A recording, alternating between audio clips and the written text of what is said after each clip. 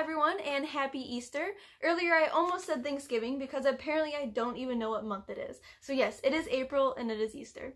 I hope that you guys enjoyed some good food and maybe video chatted with some of your loved ones and overall enjoyed this somewhat warmer weather that we had today. Now, first order of business is yes, the executive order has been extended to April 30th. Now, federally, it was not required, but it was highly recommended that every state does this. Michigan held off for a little while, but they did decide that we do need the additional 10 days.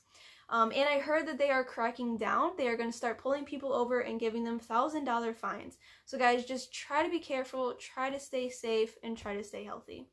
But on good news, unemployment finally updated their system. So guys, starting tomorrow, April 13th, we can start applying for unemployment. If you are typically not eligible, whether you are self-employed, part-time, 1099, whatever it is, you can apply. It depends on your last name, so guys, let's try to not overload the system, so apply on your day. UIA assures every eligible worker in Michigan who applies will receive it.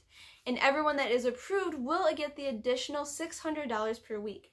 Now guys, remember, this can be back paid from the day that you originally lost your income. Now the additional $600 per week, that's only going to be back paid to March 28th since that's when it went into effect. Now, I will be doing more videos this week, some real estate, some science, and I was even asked to collaborate with a couple different people. So I will of course share those videos with you. I hope that you guys stay happy and stay healthy. Now again guys, I'm here. I've had a couple different people reach out to me just needing to talk, wanting advice of things that they can do to help with their mental health, because I know that this can be really tough right now. So guys, take care of yourselves, stay happy, stay healthy, and I will hopefully see you guys soon.